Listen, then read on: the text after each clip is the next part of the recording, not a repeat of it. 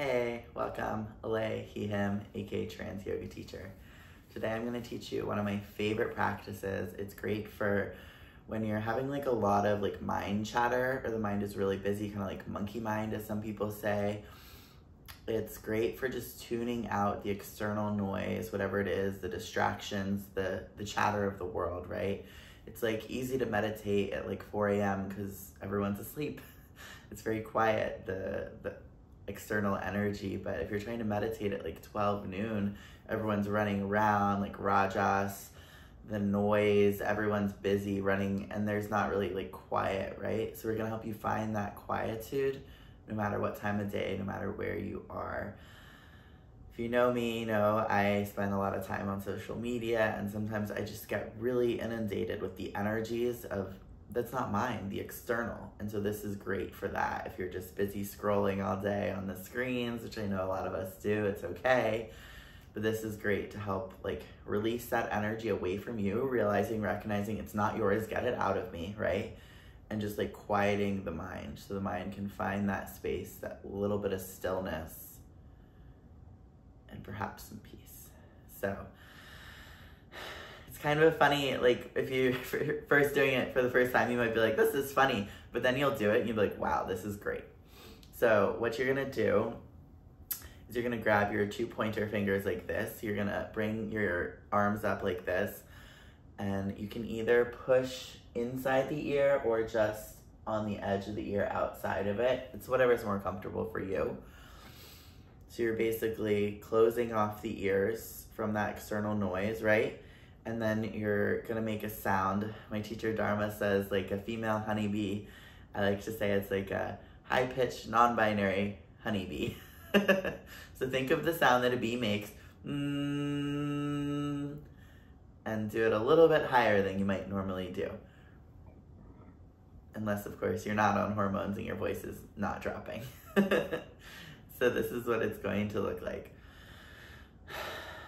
You'll inhale and exhale. And then you'll do this.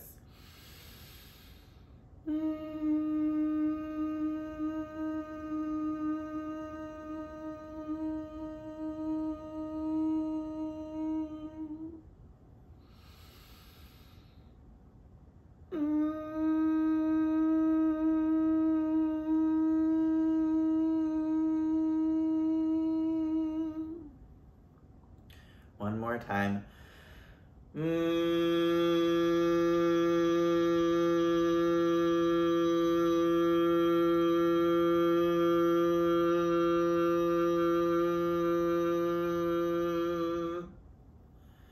Rest your arms.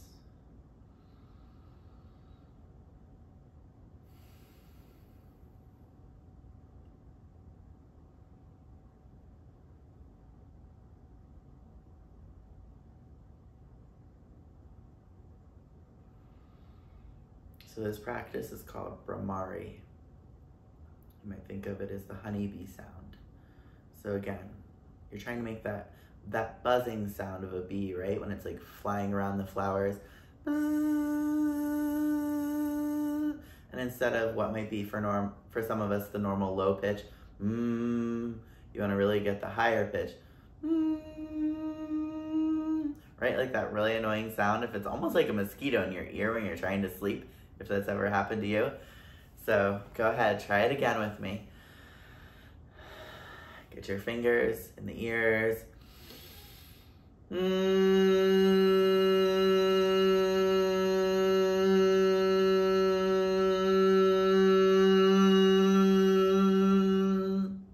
Conclude. Again.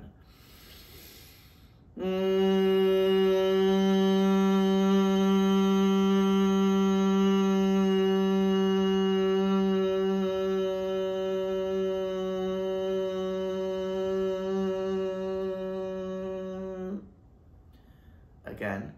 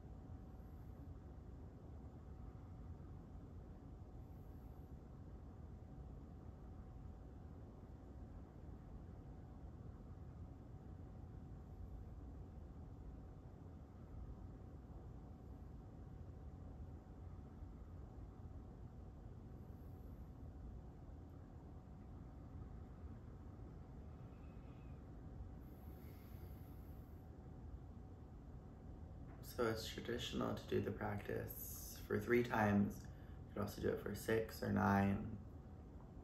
Stick with multiples of 3. And it's nice to do in the morning, you know, like do some ohms, maybe the mantra for purification. It's traditional to chant to Ganesha before pranayama, so you could chant to Ganesha. Ganesha is the remover of obstacles. We can often find pranayama to be an obstacle. It can be challenging to overcome, to do. And then you could do this. You could also sit quietly after, do some pranayama additionally before. Just suggestions. Your whole practice can also just be Om mantra for purification in this and sitting.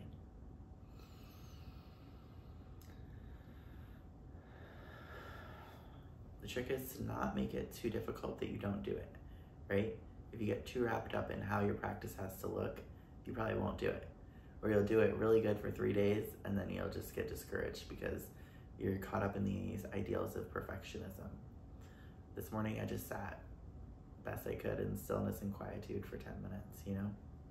Just keep it simple. I did the Om and the mantra for purification. Thank you so much for being here. Let's sit for a couple minutes in quiet.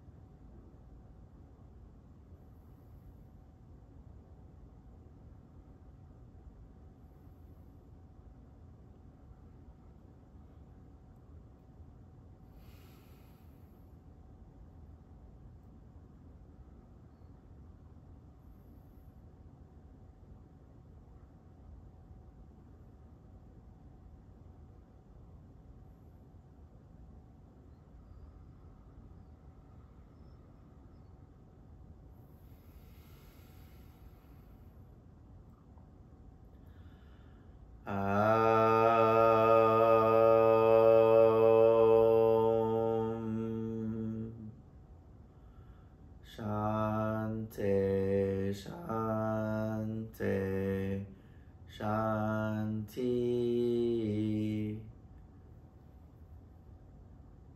Be receptive to the grace of God.